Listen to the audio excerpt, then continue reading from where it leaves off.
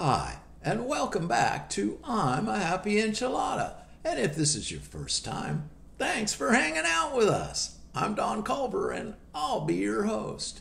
And as I mentioned last week, I'll be at the Mississippi Songwriters Festival this weekend in Ocean Springs, Mississippi, on the Mississippi Gulf Coast in spite of that hurricane.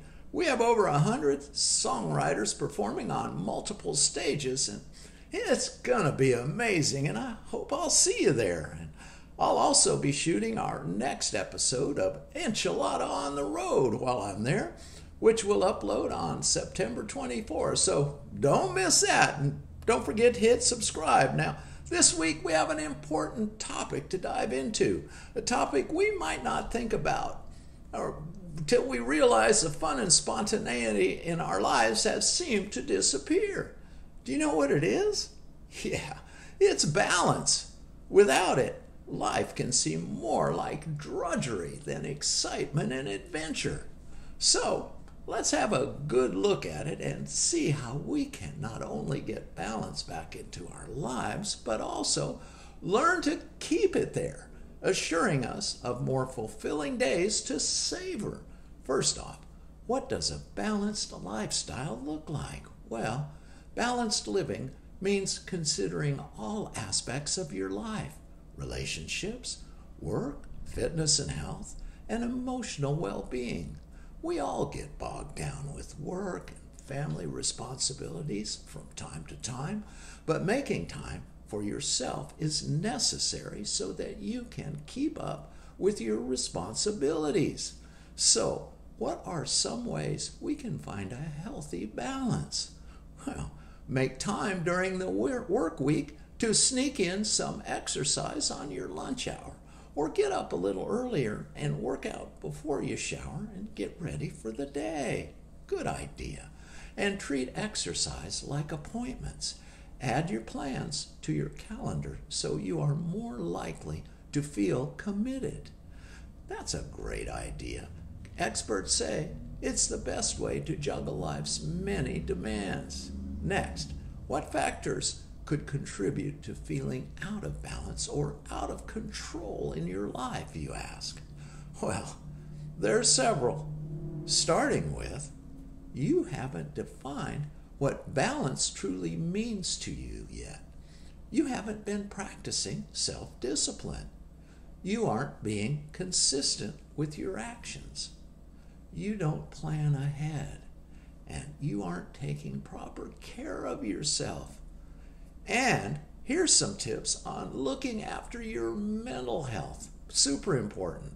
Talk about your feelings. Talking about your feelings can help you stay in good mental health and deal with times when you feel troubled.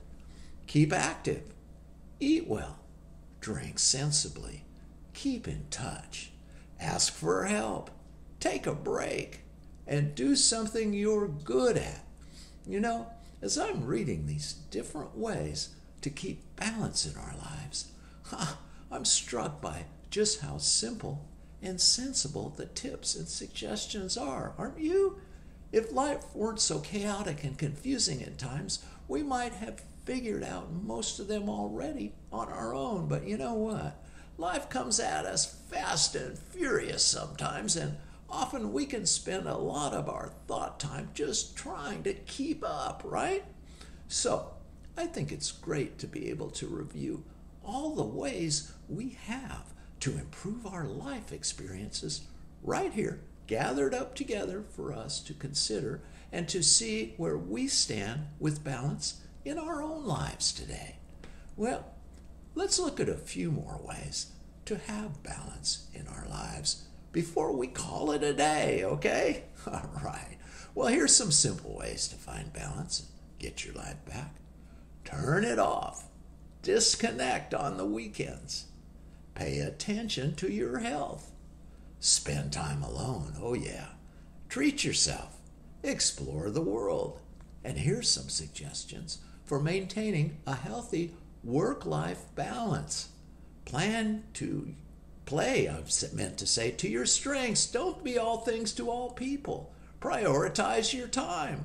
Know your peaks and troughs. Have set work hours. Find time for your finances. Make your workspace work for you. So, there's plenty of suggestions and tips for you to consider in increasing balance in your life. My personal suggestion is take what you like and leave the rest. Now, that's some good advice. Well, that's all I've got. So, until next time, God bless and be a happy enchilada. Bye.